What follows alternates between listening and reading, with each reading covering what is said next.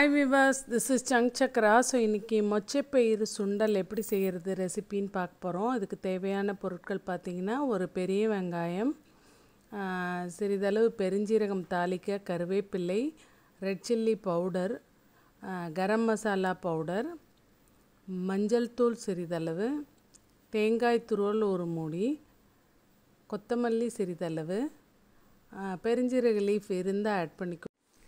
மொச்சப்பயிறு வந்து குக்கரில் போட்டு அதில் உப்பு ஆட் பண்ணி ஒரு 5-6 விசில் வந்து விட்டுறணும். வானலில் சிறிதளவு எண்ணெயை ஊற்றிக்கணும். பெருஞ்சீரகம் போட்டுட்டு தாளிச்சிட்டு அதுக்கப்புறம் வெங்காயத்தை அதில் ஆட் பண்ணுறோம். வெங்காயம் நல்லா வதங்கணும். வெங்காயத்தை ஆட் பண்ணிவிட்டு நம்ம அதில் வந்து கருவேப்பிலை ஆட் பண்ணிவிட்டு அந்த வேக வச்சுருக்கிற மொச்சை பயிரை வந்து அதில் ஆட் பண்ணுறோம். நல்லா வெந்த மொச்சை பயிரை ஆட் பண்ணிவிட்டு சிறிதளவு மஞ்சத்தூள், சிறிதளவு ரெட் சில்லி பவுடர்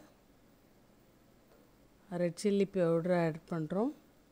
நெக்ஸ்ட்டு பார்த்திங்கன்னா சால்ட்டு தேவையான அளவு ஆட் பண்ணுறோம். நெக்ஸ்ட்டு பார்த்திங்கன்னா கரம் மசாலா ஆட் பண்ணுறோம்.